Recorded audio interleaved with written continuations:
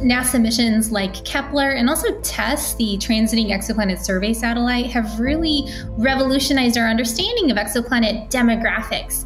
They've told us some basic but also really important planetary properties like planet sizes, how far away these planets are from their stars, how common planets of different types are. But we want to take the next step now and know more about these planets, not just as, distant point sources, but as actual places comparable to the worlds of our solar system.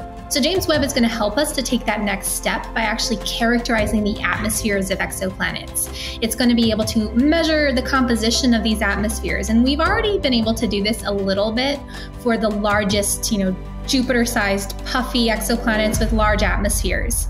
But we haven't been able to do this for small planets about the size of Earth and with thin atmospheres. So we really need a powerful and capable mission like James Webb to be able to make those really sensitive measurements to tell us what Earth-sized exoplanets are truly like.